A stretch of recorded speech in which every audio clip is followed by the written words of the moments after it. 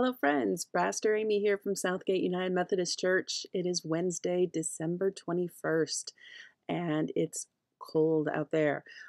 It's all of 15 degrees outside right now, thanks to my trusty app there. Tomorrow they're saying it's going to be a high of -4. That's the high.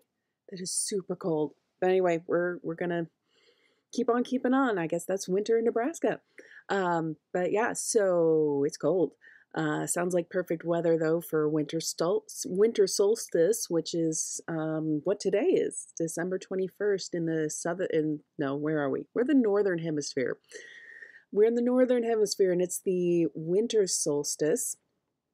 And winter solstice is when the sun travels the shortest distance shortest distance through the sky, resulting in the least amount of sunlight in the day, and therefore the longest night. And Christianity doesn't have any specific observances for celebrating the movements of all the orbs in the sky and such, but there is symbolic significance to celebrating the birth of Christ at this time of year. We don't actually know the day that Jesus was born. We don't know either the year or the time of year in which he was born. There are some guesses, but nothing that is like universally accepted. So why do we celebrate Jesus's birth on December 25th? Well, because someone in the Northern Hemisphere decided that that would be a good time of year to celebrate it, both to bring some Christian interpretation to some non-Christian celebrations, some pagan celebrations in the Roman Empire at the time, but also because of the symbolic significance of the weather, of the solstice at that time. In this time of year, the days are shorter, the nights are longer, there's less light, there's more darkness, and the symbolism of Jesus being born, of celebrating Jesus's birth, right when that tide begins to turn, right when the days start being longer again. That is symbolically significant to us of who Jesus is for us, a light shining in the darkness, things that were hidden being revealed, God's love for humanity being revealed and glorified, God's intention for humanity to live in love and peace with one another. All of that is symbolized in celebrating Jesus's birth this time of year.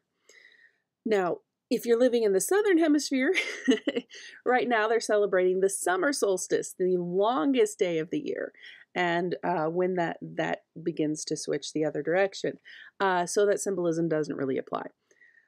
What's most important here isn't why we celebrate Jesus's birth on December 25th, but that we understand who Jesus was and is, and allow that truth to change our hearts and lives for the better.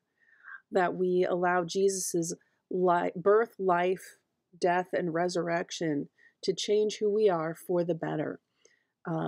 That we follow Jesus's examples to love God and love our neighbor, to provide food for the hungry, water for the thirsty, to visit the sick and in prison, and all of those. That we advocate for justice, that we follow God's preference for the poor, and try to make the lives of everyone better. That is who Jesus was and represents, and as we celebrate his birth, we also celebrate those concepts and that way of living. So anyway, I hope y'all are staying warm out there. We are planning on having Christmas Eve services on Saturday at 3 and at 6. Depending on the weather, come only if you are safe and able to do so. We will also be live streaming it. So however you are able to join us, we hope that you will. Remember that God loves you, so do I, and I'll see you Saturday and Sunday. Take care.